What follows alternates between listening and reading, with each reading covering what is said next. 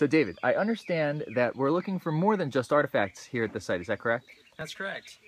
So in addition to looking for artifacts, we're looking for evidence of human behavior, and a lot of times that gets manifest in features. As archaeological features, we're looking for subtle soil stains, and we can see a number of those here. We've already excavated a larger one, which we have interpreted as a pit. But we're also looking for evidence for structures and different kinds of kind of architectural remains. These small circular stains, we've got 5 of them here, are probable post holes. We've got a line of 3 here that will probably are probably part of a structure. We've got a line. These 3 seem to be connected in terms of their size and the color of the fill. We see these as soil stains, but what they probably were, and we'll know better once we've excavated them, are the remains of posts that were either parts of standing structures or standalone posts.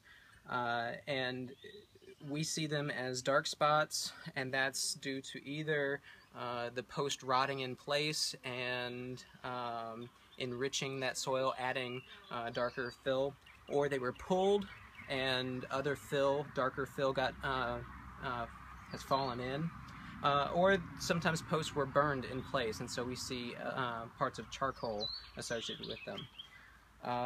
We also have a second line of posts, and when I look at the top of these, I see a slightly different content. There's a little bit more burned clay, a little bit of heavily burned bone, shows up as very white.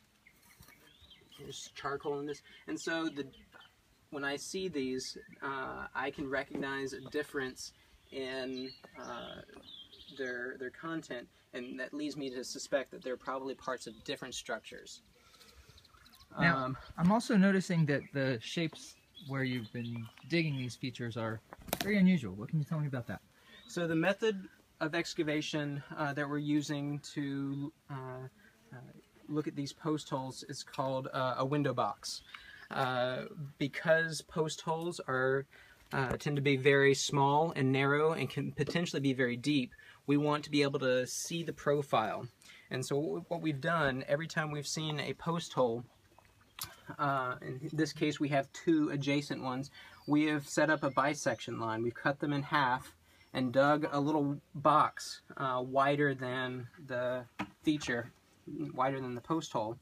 And what that allows us to do, we'll cut that straight down and see the dark soil as deep as it goes, and that can help us determine whether or not this is in fact a post hole, or sometimes root disturbances or rodent burrows can very often look like a post hole, but they don't terminate in the same ways as a post hole would.